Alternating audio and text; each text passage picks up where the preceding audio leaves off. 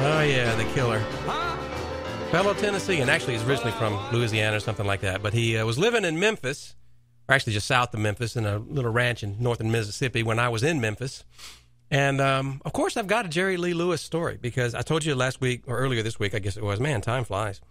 But I told you my Elvis stories this week, and I posted them on my blog, the Bashful Bloviator blog, if you care to read all about my Elvis stories. But I have a Jerry Lee Lewis story, and it's actually kind of funny. Now, Jerry Lee Lewis actually was made possible in part because of Elvis. When Sam C. Phillips sold Elvis's contract to RCA Records for what was then an ungodly amount of money, he used it to invest in Sun Records and to seriously expand their production capabilities and their distribution lines. And this hit by Jerry Lee Lewis that I played earlier, Whole Lotta Shaking, was one of the results of that. So the Sun Studios was right down the street from where my father used to be working in a new car dealership. And the guys from Sun Records would come in there all the time. Well, he knew Jerry Lee Lewis.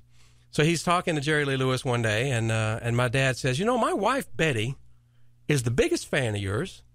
And you know what? It would just make her day if you would give her a call.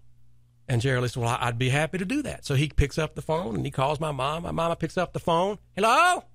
He says, hello, baby. This is the killer. Who? This is the killer speaking. What do you mean you the killer?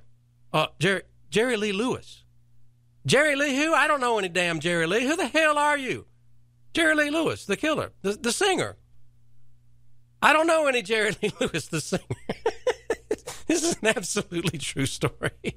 Jerry Lee Lewis finally convinced her that he was a pop star of some sort, but no, she had never heard of him. And my father was just beyond mortified. So, yeah, that's an absolutely true story. I make up nothing.